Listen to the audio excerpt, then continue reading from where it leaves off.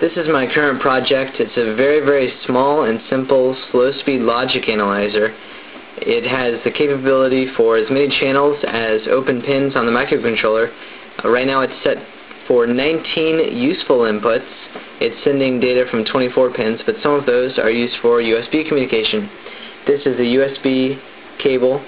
I can show it to you here. It's just a few pins, and you can hear as I plug it in, the USB device will be found. I plug it in, one of the pins is ground, and 3 of them go to pins on the microcontroller. The purpose of this video is not to describe how to interface a simple AVR microcontroller with USB. Note that I'm using the VUSB project, and hopefully I'll be posting about that on my website soon, so you can do it very simply. This is a 12 megahertz crystal, and that's all it takes.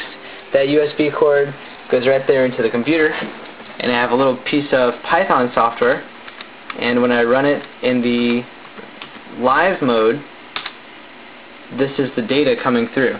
Now if it's a 0, it means the pin is off, and if it's a 1, it means the pin is on. All of these pins are disconnected right now, which means they're floating, so they're very variable. If I just touch the microcontroller on and off like this, you can see the ones, they'll come and go just by my fingers touching them. So these are very sensitive. Obviously, if you're using it for something important, you're going to want to ground the pins so they don't go to 1. Here's another example. As I put my hand near it, they change.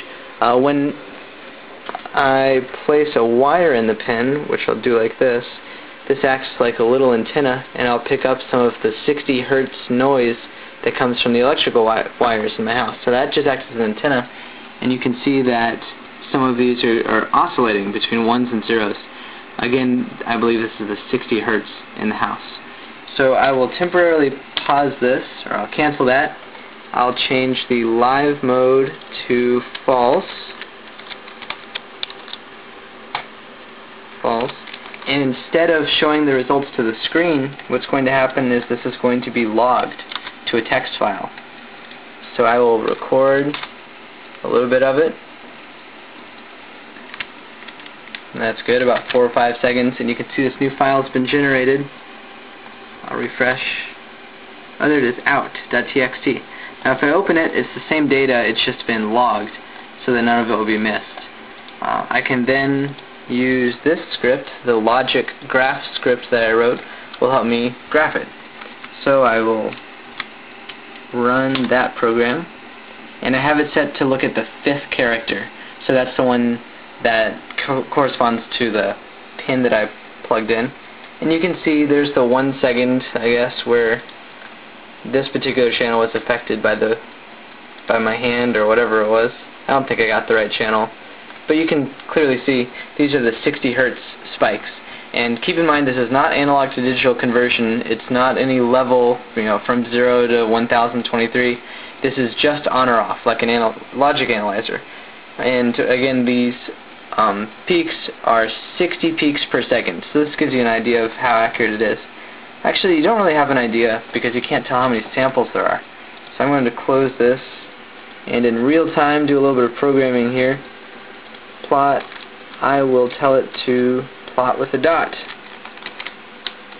And I'll duplicate that line. So we'll have a dot and a dash. Save. Run. It's loading the data, crunching the data, extracting this 5th column from the data. Now it's plotting it. It's a lot of data to go through, and this is a very inefficient way to store the data and analyze the data, so I realize there's room for improvement. What's happening? Why is it so slow? Come on, you can do it.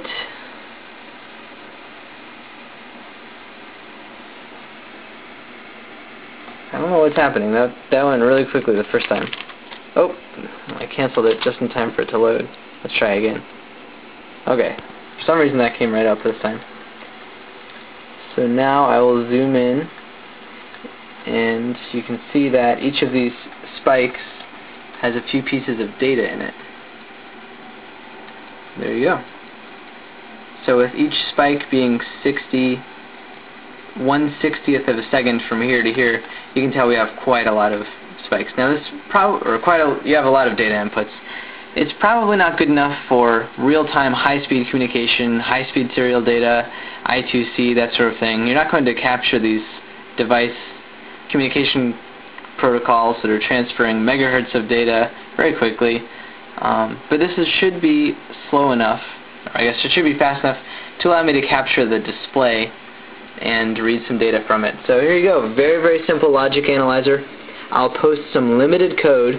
This goes against everything I believe in. I'm not going to post all of my code. I really want to make a blog post about the VUSB project with some very simple USB code before I post this fancier project.